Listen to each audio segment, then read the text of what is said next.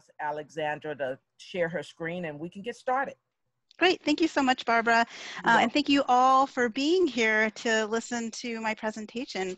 I'm very excited to be back. So as Barbara was saying, it was about, I think it was more than a year ago. I think it might have been a year and a half when we came to present on the AHHA study. And the AHHA study is anal HPV, HSIL, and aging study. And we were presenting mostly to get feedback on how to do recruitment, because we were having a really hard time recruiting participants. We still are having a very hard time recruiting participants. So if anybody wants to refer someone to us, we're happy to take them. But within that, just trying to explain the AHHA study, we found that there was a lot of interest about human papillomavirus, HPV, anal cancer, the HPV vaccine. And we decided, actually in response to the last meeting that I was at, we put together a community presentation that we're actually now giving as kind of a health education presentation. It also has some recruitment for our studies at the end. But this is the presentation we're now giving to various community organizations, doctors' offices, places like that, in order to help educate people about human papillomavirus, as well as doing a little bit of recruitment. So I wanted to share that presentation with you. Again, if you, I'm happy to stop and ask questions in the middle, but if you put them in the chat box, I won't be able to see them because I'm going to make you, I'm on my laptop, so I'm going to make you tiny so I can't see people. And then, yeah, Barbara can stop me. I'll keep up with you. Okay, great. All right, so let me see if I can share my screen here. I'm going to, whoops, this did not work. Hold on. I'm going to, oops, sorry, I just wanted to show you. Let me lean out of the way. This is our new logo, which is a peach, which is kind of a bottom with underwear on it. We have a bunch of different peaches of different colors with different underwear on them. And that was also a direct result of feedback that we received from the CAB last time, that our flyers were tired because they had these pictures of some over 50 men, which were not very attractive. So we changed to this. We're very happy with our new peach. All right, now I'm going to go to the presentation, and we'll share my. Who says over 50 men aren't attractive? No, I think they're very attractive. My partner's 54. But no, the images that we had apparently were not very attractive. Okay, I will say we are tired, like physically. We are all tired right now, yes. Oops, let's go back. All right, so this is, again, the community presentation that we put together. It's supposed to be able to be given to any level of person with, they don't have to have any kind of healthcare background, and we'll walk them through human papillomavirus. So human papillomavirus, what is HPV? So you probably heard about it before. You've probably heard that it causes cervical cancer, and there are now vaccines that are able to prevent it. It's a virus. HPV is a virus that infects skin cells.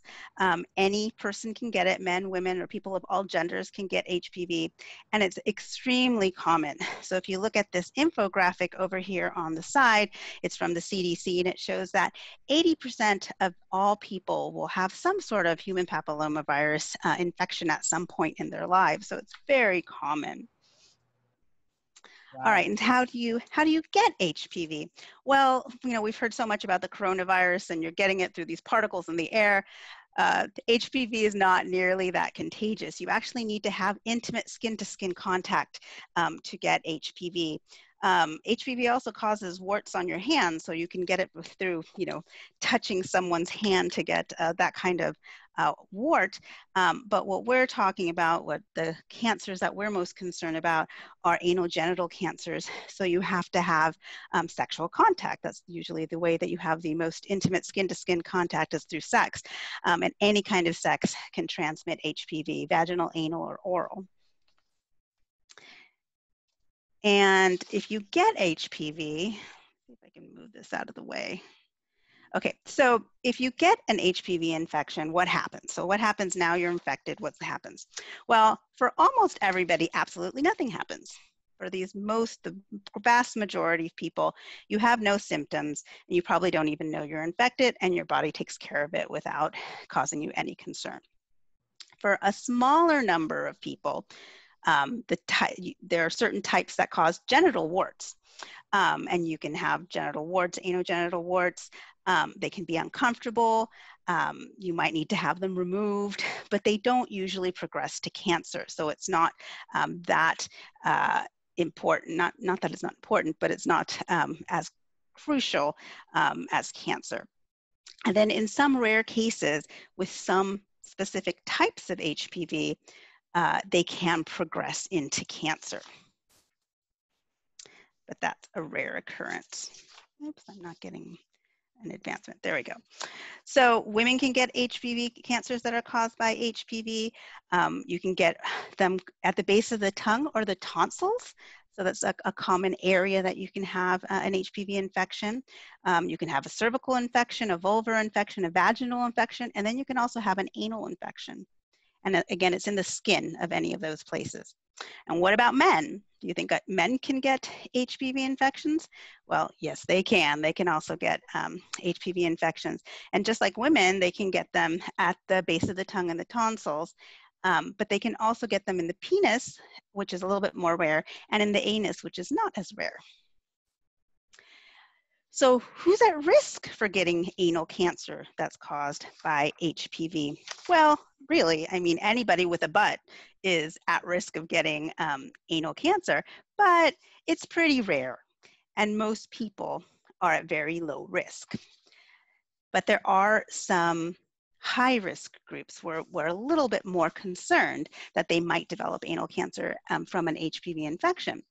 And I'm just going to go through the 4 most common groups that are at higher risk of developing anal cancer. So the first one is HIV-positive men who have sex with men. The second risk group is HIV-negative men who have sex with men. Then we have HIV-positive women. And then HIV-negative women who've had cervical HPV. So cervical HPV can migrate to the anus, and if you've already had an infection, you're much more likely to get a different one. All right, so I wanted to put this into perspective for you, and I'm going to talk about numbers here, and I'm just going to walk through this slide slowly, but just to give you an idea of what kind of what magnitude we're talking about with anal cancer.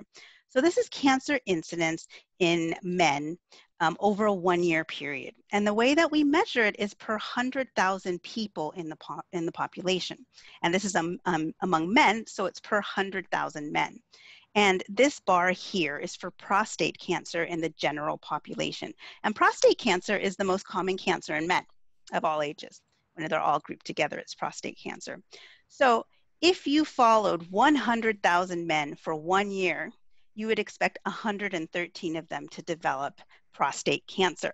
So that's a small amount. It's rare. Cancer is rare, but that's the most common one is 113 per 100,000 per year. The next most common is lung cancer, and that's at 64 per 100,000 per year. And the next most common is colon and rectal cancer, which is different from cancer. All right, so in comparison here, if we now look at the population of men who are infected with HIV, so now we're following 100,000 people who are men and also infected with HIV, their rate of anal cancer is 131 per 100,000. So it's still a small amount, I grant you that, it's still a small amount. However, it's much higher than prostate cancer in the general population. And to give you just a tiny bit more context, here is cervical cancer in women. So if you followed 100,000 women for 1 year in the United States, 7.4 of them would develop cervical cancer. And we're asking all women of certain reproductive ages to get screened for cervical cancer. We're telling all girls who are, between 20 and 12 to get vaccinated for human papillomavirus to prevent this cervical cancer.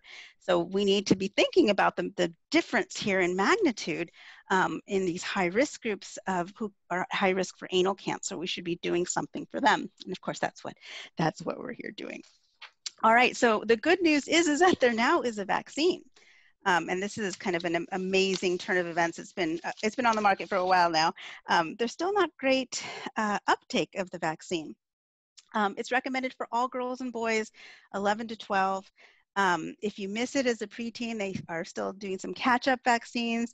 And now it's approved in men who have sex with men up to 45. So you can go and have a conversation with your doctor, and if he believes it's a good idea, you can get a vaccine before you're age 45. It's most effective before you start any sexual activity. So before you get any contact with the human papillomavirus. And that's why it's recommended for boys and girls at this young age. So there absolutely can be cases where there's, it's more recommended for an older age group based on that criteria. And then HPV vaccines, I'm sorry, go ahead. I have a question. So yes. what are some of the barriers? You said that it's not, the uptake is low. Mm-hmm. So, are you guys aware of, the reasons for that? I think they're different for different populations. It's particularly in that young age group, parents are very hesitant to vaccinate for a sexually transmitted infection. The feedback we often hear is, my child is not sexually active, so they don't need that vaccine. So that's a lot of what I hear. It's also, it used to be a 3-part vaccine. Now it's 2. Getting any kind of preteen back into the doctor multiple times to get a vaccine, and it hurts. This is my daughter just recently had it, and it hurts your arm. It's one of those ones that is going to be a struggle to get her back in for her second dose. So those are some of the reasons why. Can I add something real quick? Yes, absolutely. I think my experience is that the whole education at the beginning of this whole vaccination period for teenagers was that only women were being vaccinated. So it's kind of cultural that we don't even talk about HPV on men, and so there's a lot of misinformation or not education at all about it for the male population. I think that's more. Absolutely. So yes, so in the beginning it was only approved for girls, period. It wasn't approved for men. That came later. And then it was marketed more as it would be good for you to not give HPV to your partner. That's why you would want to be vaccinated. I think now it has really expanded. I'm hoping that message is getting out there, that it prevents many types of cancer or many types of HPV infection that could lead to many different, areas where you can get cancer. And definitely among men, it prevents cancer. There are many different types of cancers that men can get from HPV. Is there another question? I was going to ask, is there any sort of intervention that minimizes the pain? Immediately afterwards? I don't know. Absolutely, all those things. There are other shots that are not comfortable to get. That's probably not the biggest barrier, but yeah, absolutely. There, you can take some Tylenol, apply some ice. Those things are usually quite helpful for the pain. It's more of the perception, I think, with the preteens of getting that painful shot and getting back in for that second one. Yeah, no, my oldest is due. Right. And they're very sensitive to shots, so we're. Yeah. Yes, I know exactly where. It's very funny because I'm an HPV researcher and I'm having, the trouble getting my daughter to get her HPV vaccine. It's ironic, but yes, I understand. And again, having an intervention, I would not have known this until I became a parent of a middle school child. But having an intervention that has to happen in middle school is challenging because of where they are developmentally. So. Yes, but we need to get them in to get their shots. Having them at school is one of the things that has been very successful in other countries. We don't do HPV vaccines at school here, but Australia, for example, some countries in Africa, they just show up at the school and they, you know, vaccinate everybody with consent. And again, for a lot of reasons, you end up catching a lot of people at the schools. And if you see all of your peers getting the vaccine, it's normalized, and you know, you are more likely to get it. So that's another. This is Carolyn. I have a question. Hi. Sure. Are you seeing any barriers when it comes to parents not believing in vaccines? You know, there's this whole movement of not getting your child vaccinated. Anti-vaxxers. Yeah, anti-vaxxer.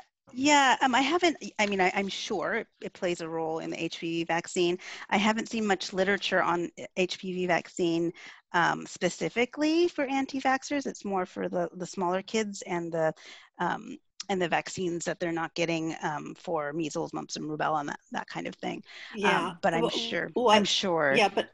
Yeah, but I'm just wondering because those children, the first wave of that, you know, the anti-vaccine, those children are now entering into puberty, into the middle school ages. So I think that might be something to think about.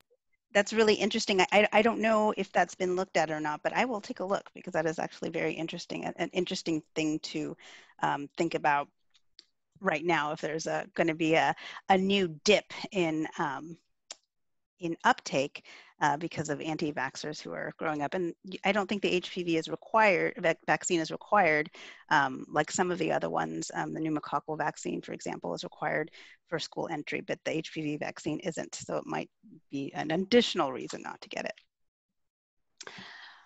Okay, are there any other questions before I move on?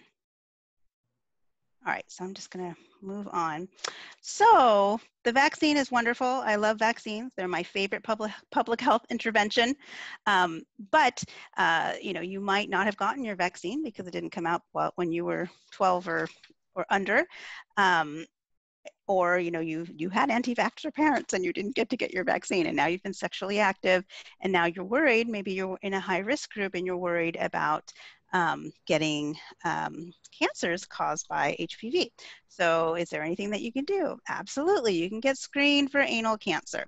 So I'm going to bear with me as I walk you through kind of a little natural history here of HPV infection to anal cancer, and we'll talk about where you can, different places in this natural history where we can prevent anal cancer. So you start off usually by having some sort of sexual activity that exposes you to HPV, and then you get HPV infection. And there are many different types of HPV. Only some of them cause anal or cause any kind of cancer, and the most common types are HPV 16 and 18. Those are some of the types that are included in the vaccines. But those are the types that can give you an infection that could lead to a cancer. But before it gets to, before it develops into a cancer, it can develop into what we call precancerous lesions. So the skin cell in and around your anus, it's for anal cancer, but it works very similarly for cervical cancer, can develop a lesion. And that lesion, if it goes, you know, for several years, can eventually develop into an anal cancer, and that's what's here. So the second type of prevention that we can do for anal cancer and cervical cancer, again, this is done with the pap smear all the time. We do this for women all the time for the cervix, but we can screen for these precancerous lesions. So we can look for the lesions in a clinic, and if we have if we find the lesions, then we can treat them. What we were just talking about, the HPV vaccine, that happens upstream of these lesions and upstream of the infection. So if you use the vaccine, you can prevent an infection from happening at all. But if you've missed that step, if you've missed it and you have an infection, then you can prevent it by looking for these lesions. All right, so you can, oops, I cannot see this. So anal cancer, it's not yet, screening for anal cancer is not yet standard of care. So for cervical cancer, you know, since the 1960s, it's been standard of care to look for these lesions and treat them. And we have lowered the incidence of cervical cancer in developed countries, you know, just to set, we were just looking at it, it's only 7 per 100,000 now, and that was down from these over 100 incidences in the 1960s. So it's an amazing, again, public health intervention. It's been amazingly successful, but we don't have evidence yet that if you do the same thing with anal cancers, if you treat those precancerous lesions, that they're going to, that is going to prevent anal cancer. Of course, that's what we believe, but we have to have evidence. We need to do a study and have evidence that that is the truth before we go on and make it the standard of care. So what we do is screen for anal cancer. And here's just a picture of some of the instrument that we use to screen for anal cancer. So again, anal cancer is pretty rare. So not everybody needs to come in and get screened. It's not like with cervical cancer that we want all women to go in to get screened.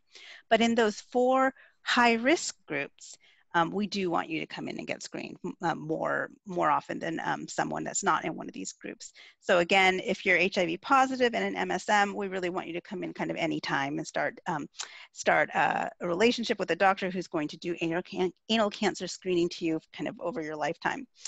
If you're an HIV negative MSM, after you're 40, we're asking you to come in. And these recommendations are from the Anchor Clinic. So it's the clinic that the AHHA study is run out of. We'll talk about that in a second. And then if you're an HIV positive woman or an HIV negative woman who has a history of cervical HPV, check with your doctor. Now, of course, there are other people who are at high risk. They're not necessarily a high risk group, but there are individuals who can be at high risk. You can be immune compromised for other reasons. So anybody, if you have a concern, you should check with your doctors and you can evaluate whether or not it's a good idea to get screened for anal cancer. All right, so the way that you would get screened is with an exam called a high resolution anoscopy, or HRA for short. It's just the best way that we have of looking for these lesions. It's similar to what they do for cervical cancer. And then once we find that there's a precancerous lesion, we can biopsy it and confirm that it's one of these lesions that needs to be looked at. And then when we find a lesion, we can treat it. So we can treat it with a number of different avenues that will basically remove the lesion in one way or another from the anus. Again, very similar to what happens with cervical cancer. And we're incredibly, Question, yes. Alex, does a colonoscopy include, do they screen for anal cancer during that? That is an incredibly important question, and no, it does not. So we're actually, one of our new campaigns is going into colonoscopy clinics and asking them to refer their folks to us to get screened for anal cancer, because we've definitely heard that feedback where people say, well, I already had my colonoscopy, so doesn't it change, you know, check the entire colon all the way down through the rectum and anus, and it doesn't. So you have to have this very specific exam to look for anal cancer. And here at UCSF, we have the Anchor Clinic, that's spelled ANCRE, and that stands for Anal Neoplasia Clinic Research and Education Center. Or, yeah, Research and Education Center. And this is, I'm sorry? I'm sorry, it's Ramon. It was hard for me to hear the question, and you said it was very important. Yes, absolutely. So the question was, does a colonoscopy screen for anal cancer? And the answer is that it does not, which is very important. We've heard that from a lot of participants. We also did a focus group, a series of focus groups, and that was a very common belief that people thought, oh, I'm good, I'm covered, I've already had my colonoscopy, but it doesn't. We have to have this very specific way of looking at the anus and seeing if there's a lesion there or not. So again, Dr. Joel Pilevsky, he is the person who presented last time on the AHHA study. So he's the director of this clinic, and he founded this clinic about 25 years ago with Michael and Naomi here, who are pictured here. And they're really kind of at the forefront of screening and treating anal cancer in the world.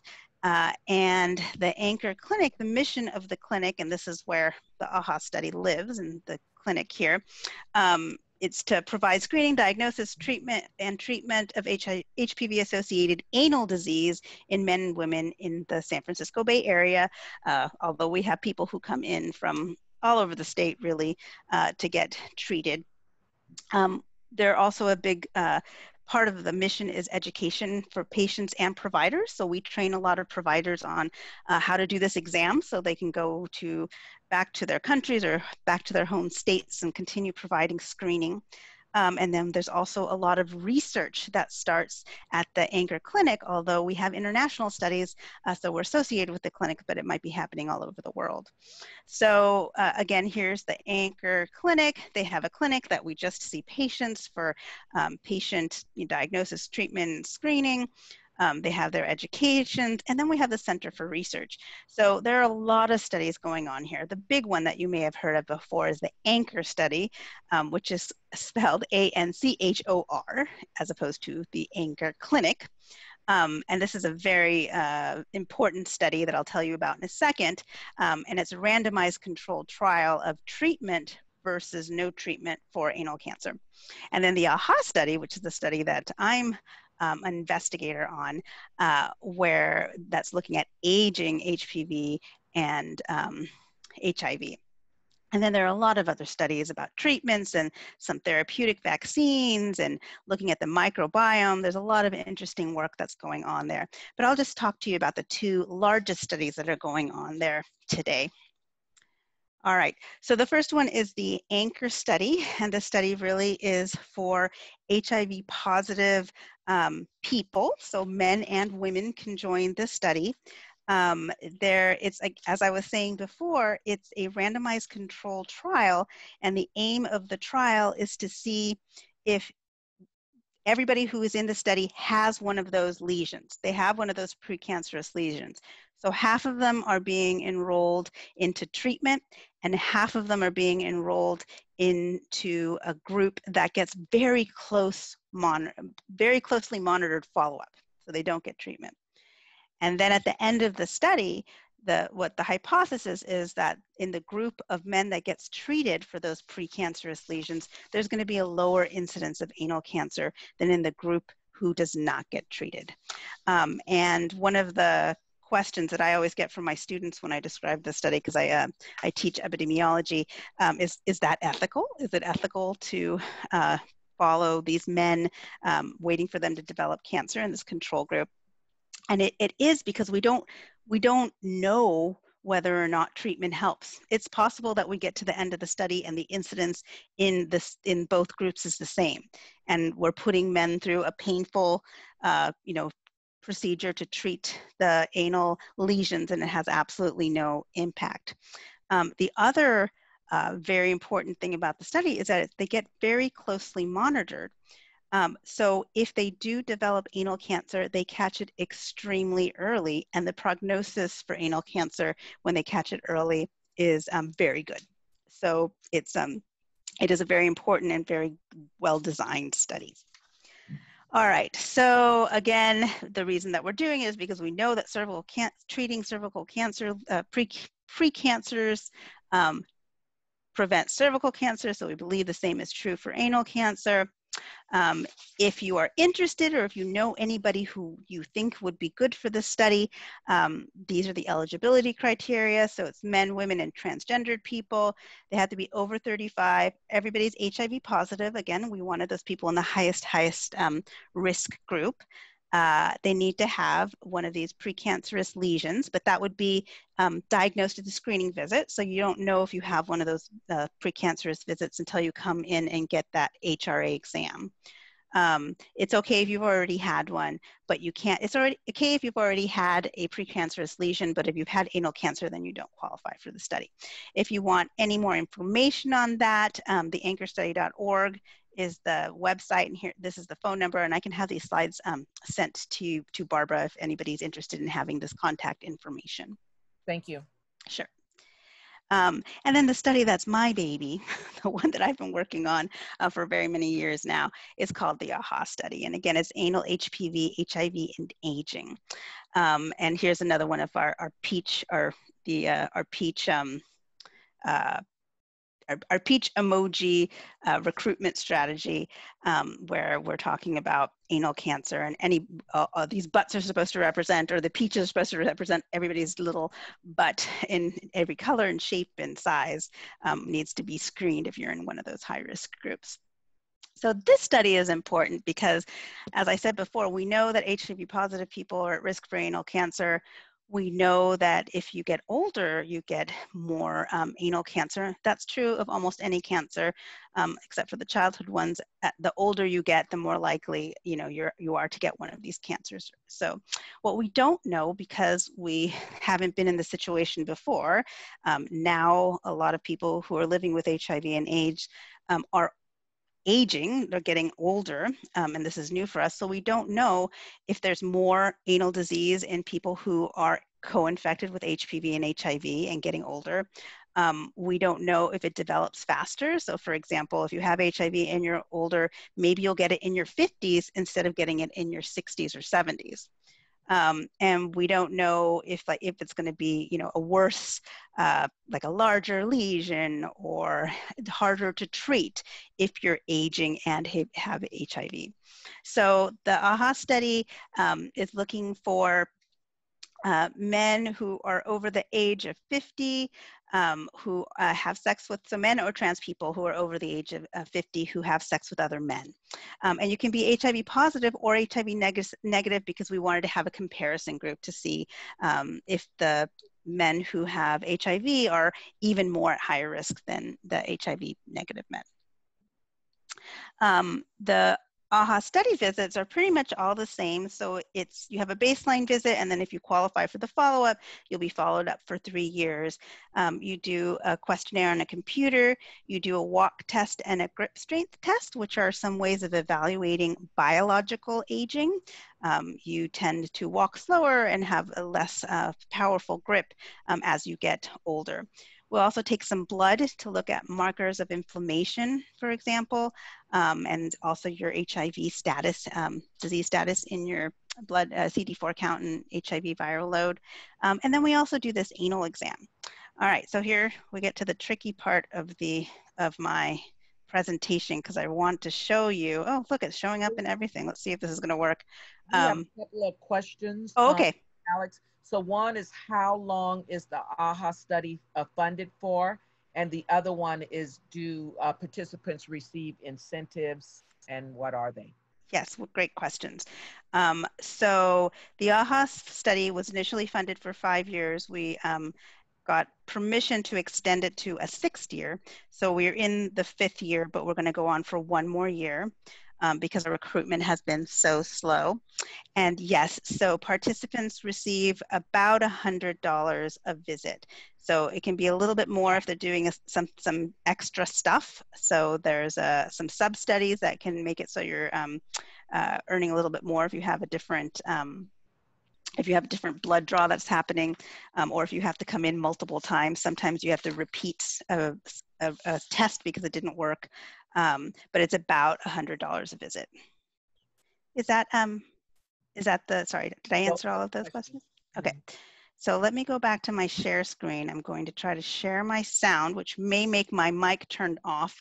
But what I want to show you here is this is Dr. Joel Palevsky explaining that anal exam, because this anal exam is a little bit can be a little scary when we talk about it. So it's I think this is a really nice way for participants to learn about the exam. Okay, so I'm going to share my sound, which might make me go mute. So there is one other question while you do that. Can you hear me? I can hear you. Oh, excellent. Okay, so I can answer the question. Yeah, do you have any data of the 5 years that you've already been involved? Yes, and I don't think that I'm ready to share it because we did do some preliminary work, but I would like to get more people enrolled just in case it doesn't turn out, when I get my full sample, it doesn't turn out that those are valid. But I will say that I'm excited to be doing this study. So yes, and one of the plans that I have is to put together like a newsletter or something with results as soon as we start actually putting together results, and that will go out on our Facebook, and I can share that with you as soon as we do have some stuff. As soon as we start presenting at scholarly meetings and that kind of thing, I'm happy to share that. Okay, let's see if this works now. And Barbara, let me know if you can't hear that. Hi, Ryan. I'm Joel Polewski. Pleased to meet you. I can hear. Principal investigator of the AHHA study, and I want to thank you so much for your interest in the study. What I thought I would do is just show you what we're going to do for the anal examination, and if you have any questions, please let me know. Okay. So we're going to start with the insertion of a swab. This swab, this is for anal cytology, also known as a pap smear. We'll also do some other tests on the material taken from this swab. To make it a little more comfortable for you, I'm going to moisten it a little bit, but I don't have any lubricant on here. Everything I do after the swab can have lubricant, but not this particular test. So this may be the most uncomfortable part of the examination. I'm going to be having you position yourself on the table, and when you're on the table on your left side, I'm going to have you help me a little bit by lifting your right cheek with your right hand. So it's just so I can insert the swab comfortably. Okay. And then once the swab is in, I'll have you let go, and then I will do my thing. What that is principally is my inserting the swab as far as it'll go. That's usually about this far. Okay. And then I'll be twirling it to collect cells from the surface of the anal canal. That'll take about 30 seconds or so and is moderately or mildly, I'd say, uncomfortable. Not very, but a little weird feeling, mostly. Once that's done, I'll remove this swab from your anal area, and then I'll insert it into this jar, and then I'm going to do a very loud swishing sound to try and get all the cells that I collected off into the liquid in this jar. Then we'll send it off to the laboratory for examination. Once I finish swishing the cells in there, we'll proceed with the next part of the examination, which is a digital anorectal examination. Here I take lubricant with lidocaine on my gloved finger, and then I'll insert my finger slowly, gently, and sweep my finger around to feel for lumps and bumps that could be indicative of any problems, warts, sometimes hemorrhoids, sometimes normal bumps and lumps that occur in the anal canal, and very, very rarely cancer. We're primarily doing the exam to feel for hard things that could indicate cancer. Once I've completed that part of the examination, I'll remove my finger. That typically only takes about a minute or less. And then I'll begin the part of the test that we call high-resolution anoscopy.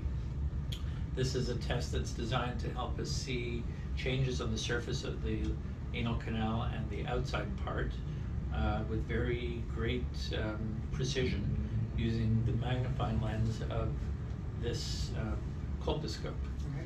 I'm not going to be putting this inside, but what I will be doing is inserting this small plastic anoscope inside after I put lots of lube on it. Okay. Once I put it inside, I'm going to remove this part of it. This is called the obturator. And through the anoscope, I'm then going to be inserting this vinegar-soaked swab, and then pulling this out over it to leave the vinegar-soaked swab sitting in your anal area for about a minute to 2 minutes. Okay. Here, it shouldn't be painful, but it might again feel a little weird. It'll feel cold, and you might feel like you want to go to the bathroom, but that's not going to happen. Okay. That's a normal feeling.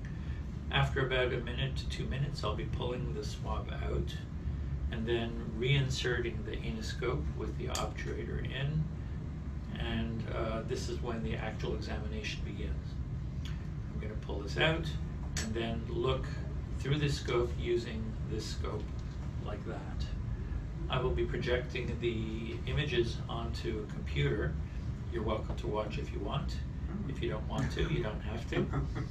And then I'll be slowly withdrawing the scope to look for all the changes that might be there. After I've finished looking with the vinegar, I might be applying another stain, which is called Lugol's iodine here. Okay. And that also helps us pick out changes that might indicate the presence of a possible precancerous lesion in the anus. If we see any changes that might indicate the presence of some of these changes, we'll want to confirm those by taking a tissue sample or a biopsy. It's very small, about the size of a sesame seed, and most of the time it doesn't really hurt. If the changes are more towards the outside, including the outside area of the anus, then that is more sensitive, and if we need to take a biopsy from those areas, then I will do a small injection with lidocaine to make it numb before we actually do the biopsy. Again, it's relatively well tolerated, not a big problem. So the whole examination will take maybe about 10-15 minutes from start to finish. And when you leave, you should be feeling fine. The only thing that you may notice is if you've had a biopsy, you might have some very light bleeding for a couple of days after a bowel movement. But it's a very safe procedure with very low rates of problems.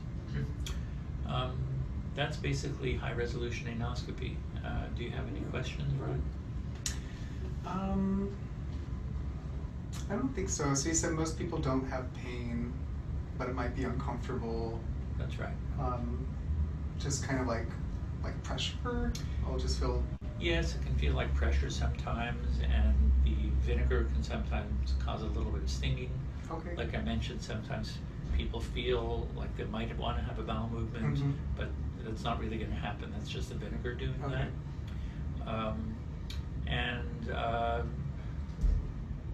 Most of the time, people don't have any pain when they leave the examination. Okay. And I could go.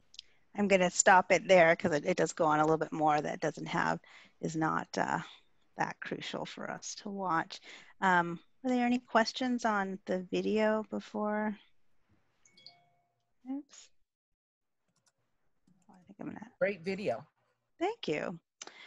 Okay, escape. Let's see if I can. There we go. Whoops. That's not what I wanted to happen either. You have a question. What's your safe? I'm sorry, it went away. Where am I? What's your safe sex messaging after the exam? Yeah. So we usually ask you if you've had a biopsy not to have receptive anal sex for 2 weeks after you've had a biopsy, because it does leave an open area because we've removed some tissue. So the doctors counsel the participants not to have receptive anal sex for a couple of weeks. And then there's a statement, there's data from Europe that HIV positive MSM are at greater risk of sexual transmission of hepatitis C following anal wart removal. And Dr. P's line about blood made me think about it. That's a good point. I'm not sure if I've heard about that before. Certainly, if you're refraining from receptive anal sex, that should help with HCV transmission as well. I think as part of all of our messaging in the clinic, condoms are always recommended for any sexual behavior. It's part of the messaging that happens in the clinic. But that's a good point, and I'm going to just write down to look at. I could send you the article. Oh, that'd be great. It's called The Trouble with Bleeding, which is like the greatest journal ever. Right. But no, I think your 2-week message is awesome because I don't think there's any consensus out there. And, sometimes anal wart removal is relatively gentle, but sometimes it's really quite deep, and there can be a lot of blood. Right. People who do engage in condomless receptive anal sex are at increased risk for HIV. And like I said, there's some data to suggest hepatitis C. And other sexually transmitted infections as well. So yeah, absolutely. All right, thank you. So just for everybody's information, we have these 2 great studies going on, but you don't have to be a participant in any study to be screened for anal cancer. So if you or a loved one or a friend just want to come in and get screened, you can just directly call the Anchor Clinic, and this is the phone number, and you could be assessed for that. I think I missed it. Yeah, I did miss a slide, so I will go back to this slide. And this is just if you are interested in the AHHA study, or if you know somebody who might be interested in the AHHA study, you can find out that if you're eligible by calling us. We have a website called ahhastudy.org. You can email us at ahhastudy@ucsf.edu, and then we also have a Facebook campaign. If anybody would like to go onto our Facebook page and like us now, we're going to be coming up with a new campaign that's going to try to link some COVID-19 and HIV information and anal cancer together. So we'll be, as soon as we get IRB approval for that, we're going to start sending some messages about HIV, COVID-19, and other things through our Facebook page. So if it's the AHHA study, if you want to look for it on your Facebook, or again, recommend it to friends or family who might be interested in the AHHA study. All right, and that is the end of what I have for the presentation. I want to say thank you from everybody on the AHHA study team, and this is just a picture of all of us from the Anchor Clinic. And if you have any questions, please feel free to email me. My email is alexandra.hernandez@ucsf.edu. You can also reach me again at the Facebook address. And we have some additional resources. Again, I can send this presentation to Barbara in case you want to look at any of these informational sites. And then I think we do have a little extra time. Oh, barely any, but we have a little time left for questions if anybody wants to. I just wanted to say, while it's on my mind, Alexandra, sure, that we are recording this and probably will you know, encourage other CAB members to look at it. Sure. Just wanted to make sure that's okay with you. Absolutely. Okay. Okay, so we do have time for questions, and then we're going to do a little survey before we move to our CAB meeting. So about what, 3 minutes for questions?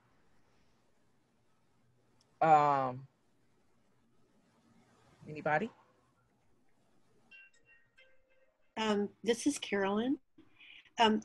Would you be open to presenting to the HIV and Aging Committee for the State of California Office of AIDS?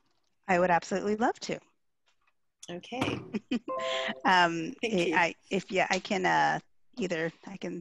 have my email, I can try to send it in the chat screen. And question here, this is Ramon. Have you reached out to the clinics that were doing the anal screening before? Because my experience at Kaiser? At Kaiser, and I think there's like 1 or 2 more clinics, not many in the city. Is that correct? We have a very interesting problem with the AHHA study is that because at UCSF and at our clinic, anal cancer screening is considered standard of care at the clinic, not overall, but at the clinic, we need to charge it to insurance. So we actually can't see Kaiser patients because they have, Kaiser has their own in-house screening that they want to have happen at Kaiser, which makes sense, of course. I've always thought, like, how can we get Kaiser involved so that we can somehow benefit each other, right? If there's some way to work that out, but we have yet to do it. So maybe Ramon, if you could, if you have any ideas on how we could make it work between Kaiser and UCSF that way, I'd be interested in and open to trying to facilitate that. And you guys reimburse, so we can talk about it. Let's chat a little bit. My idea is sometimes we are they're so backed up that I think it will be very good idea to work together. Yeah, let's chat. Yeah, I think it's just about that reimbursement. If we could get Kaiser to pay, it would be amazing, because we have a long list of Kaiser participants who we are not able to enroll because they have Kaiser. Okay. Okay. So Do we have any other questions? If not, we're gonna do the survey and move on to our next meeting. I just want to make a statement that I really enjoyed the presentation. It was a wonderful presentation, and I know that I learned a lot. Thank you. I really appreciate that. And thank you all for attending and for giving me your time.